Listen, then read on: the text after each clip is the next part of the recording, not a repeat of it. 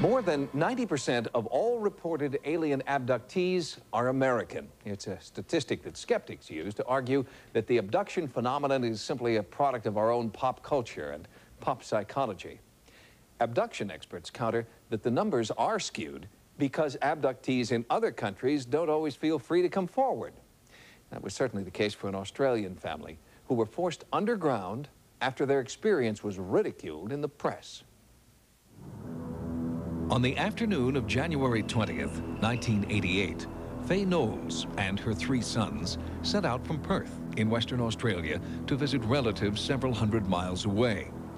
At dusk, they were crossing the Nullarbor Plain, a desolate stretch of road through the Australian desert. It was here, as day turned to night, that the Knowles encountered something terrifying that remains unexplained to this day. We drove on, and this object kept on following us, and somehow, I don't know how the hell it done it, but it wasn't actually flying, it was just hovering. It didn't have wings or anything like that, it was just hovering. We nearly died. We thought we were dying. And the faster we went, the faster this object went. The Knowles had experienced abject fear at the hands of an unnatural force. Police offered no explanation, and when the family turned to the media for help in finding an answer, the media turned on them. Would you please welcome a couple of people who've seen the light, Faye and Patrick Knowles. What was your first reaction? I thought we were going to die, you know. Did you know what it was? Didn't know. It didn't look like anything you'd ever seen before? No, that's right. The object picked the car up, and Mum wound down her window and put her hand out in the roof, and so you've actually touched let me it. get this right. You've been picked up by an alien craft, and you've wound down the window, Faye. Yeah, God. And put your hand on the roof. Because I was curious to see what was up there. So you're way off the ground, you've got the alien spacecraft picking you up, and you've virtually patted it, haven't you? As this was going on, it was like a really loud sound on top of the inside the car, and there was like a material, like it was like a fog that was coming into the car, and when the material came into That was your mum's skin burning. And the media treating the Knowles family was ruthless. I don't think one person honestly asked sensible questions and tried to console these people and seeing the state of anxiety that they were in. I mean, people would say, oh, you know, you saw things, you're making it up. That's not true. A lot of the interviewers, I find and have found, make a bit of a joke of it and don't really approach it seriously. Some staining due to soot from outer space, others staining due to terrified passengers. The impression I got on the Knowles case that it was a serious and definite event that happened, experience that they had. Here, for the first time outside of Australia, and without reprisal or ridicule, is the story of what happened on that January night in 1988, as told by the Knowles in their own words.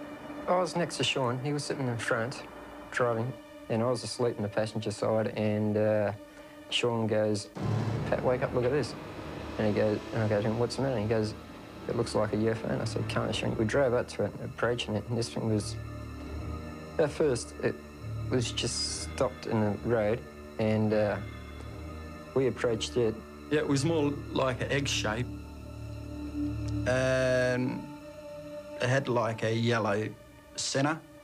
Next minute, you know, this object appeared back behind us, and I said to Sean, "Come, put your foot down, let's get going." And that's when I decided to put my foot down, and it just caught up within a matter of seconds. Sparks hit the back tyre like something was trying to blow out the tyre, like the object behind us. It blew the tyre out with like a beam of light. Before we knew it, she just went clunk on the roof of the car. It jumped on the roof of our car and took us up in the air, like that. And as it picked the car lit up like a microwave. It lit up really bright inside. We heard this great big enormous sound. It sounded like a motor or something. I don't know what. It's really hard to describe. Like, it made us feel like our heads were going to explode. Yeah, we're front, and like our brain's been sucked out. Yeah, it was hot.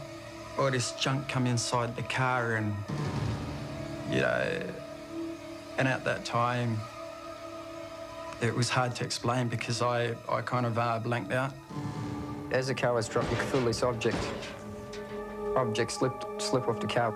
Not long after, you know, it dropped the car. That's when I come out of it. And I took off from the car. I told them all to jump out. We jumped at the car, ran over to the bushes, hid in the bushes. And you could see this thing, it was still looking for us. And at the same time, I turned the lights off in the car, and somehow it could not focus on that car. Somehow it was working with our lights. As soon as I turned those lights off, it just could not find us. According to the Knowles family, it was at this point that they experienced what ufologists refer to as missing time. I think we lost about an hour and a half in time, and it's really hard to explain, you know, how long it did take. Local police investigated the incident and found several eyewitnesses who corroborated the strange events on the Nullarbor plain that night. They were travelling along the road. A bright light appeared in front of the car. Shortly after, the light disappeared behind the car. The car was picked up on the road, shaken violently. The car was covered in ash, black ash. What about the people? Were they harmed at all? Weren't harmed, but visibly shaken up. Many people witnessed the Knowles event, and they were from all professions and walks of life, and they were travelling in different vehicles. So we had people in spotter planes for the tuna boat people. We had the tuna boat people experiencing the UFO light above them. Police investigators and scientists examined the car and analyzed the sooty residue found inside. Although their findings were inconclusive, most of the investigators insisted the damage to the vehicle and the tires was caused by some unexplained but natural causes. A lot of the powers that be put it down to the rising sun or Jupiter or these other things which they think ordinary people mistake these things for, but it's their way of getting around it and not having to do anything about it, I think.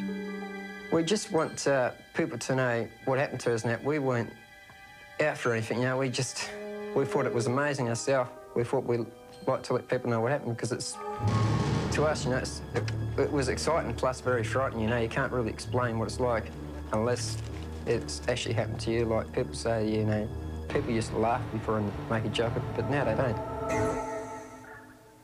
Since the Knowles experience in 1988, there have been many anonymous reports of mysterious lights hovering over the Nullarbor plain. But so far, no one since the Knowles family has been willing to come forward and tell their story publicly.